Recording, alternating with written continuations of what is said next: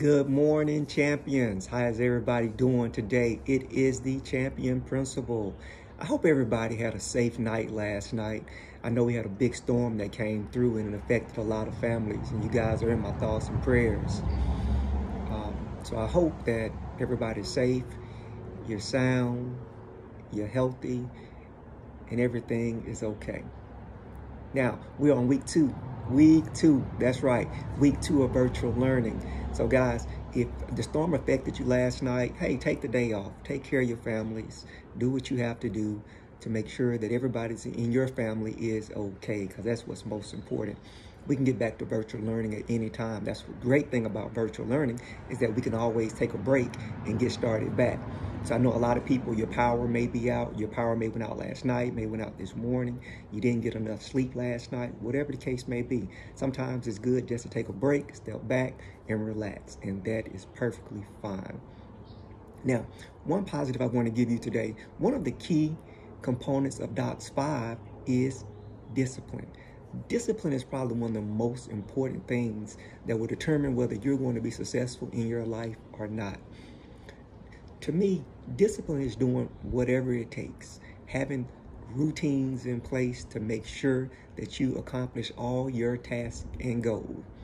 So, if you want to be an athlete, are you getting enough rest? Are you drinking enough water? Are you drinking milk and proteins? Are you doing your 100 push-ups every day? Are you working out? Are you going outside to run? That's called discipline. Now, when it comes to education, we want to be successful readers, right? We want to be successful. Are you getting up every day? Are you reading? Are you rereading your passages 7 times? Are you reading to your parents and to your brothers and your sisters and everybody in the household? That's discipline.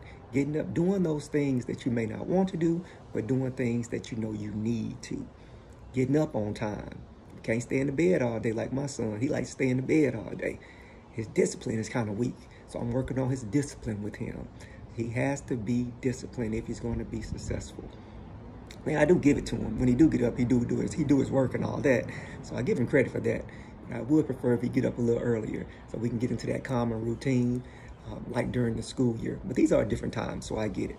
So discipline, eating right, reading right, taking care of your body, taking care of your mind, being positive, throwing negative things to the side. Discipline. We have to be disciplined if we're going to be successful.